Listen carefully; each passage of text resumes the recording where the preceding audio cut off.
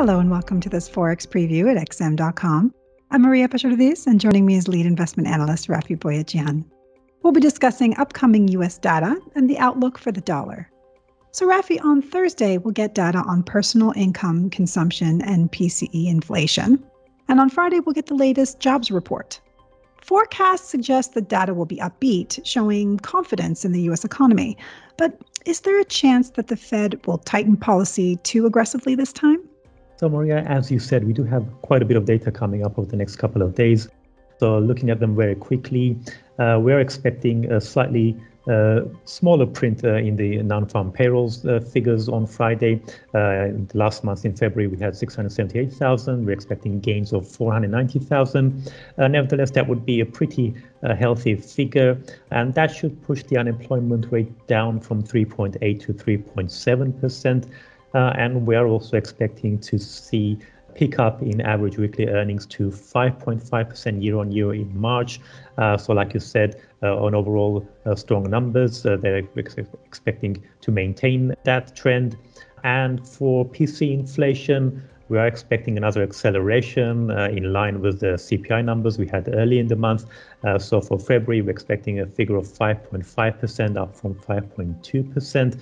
And as for personal consumption and spending, we're expecting a 0.5% gain in both of those figures. So overall, the data is unlikely to significantly alter the policy outlook for the Fed because we're not expecting to see any impact from the Ukraine crisis just yet.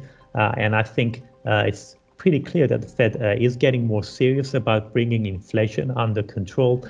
We got that message from the FOMC meeting a couple of weeks ago, and we've also been getting very hawkish signals from most policymakers that have spoken since, including Chair Powell himself.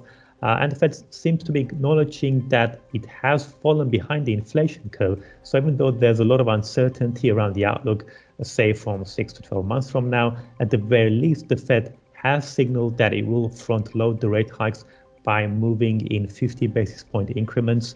This, though, has sparked some fear that the Fed could over-tighten, pushing the U.S. economy into recession, but we are unlikely to see anything worrying in the data just yet. As I said, it's possible, though, if we do see any weakness, it could come from the ISM manufacturing PMI that's also due Friday. Overall, though, the U.S. economy is expected to remain strong for the time being, and so we're not expecting to see any deterioration just at this point. Do you think the dollar is likely to extend its impressive uptrend? Will this week's data matter much? Well, the US dollar had been boosted lately both from rising rate hike expectations as well as from the heightened geopolitical risks. But I think we've had most of the rate hikes priced in already. And so where the dollar goes from here will likely depend more on the headlines coming out of Ukraine. So we saw the dollar fall sharply on the news that there's been some progress in the talks for a ceasefire between Russia and Ukraine. Should we get a further de-escalation, there could be additional losses for the greenback. At the same time, any setback could easily refuel the dollar rally. But looking at this slightly more longer-term picture, there's a danger that investors have priced in too many rate hikes. And this means that should we start to see the growth data worsen, say over the next couple of months or so, or we get more substantial progress in the peace negotiations, there is a lot of room for a correction to the downside for the dollar. Rafi, thanks so much. And thanks for joining us at xm.com.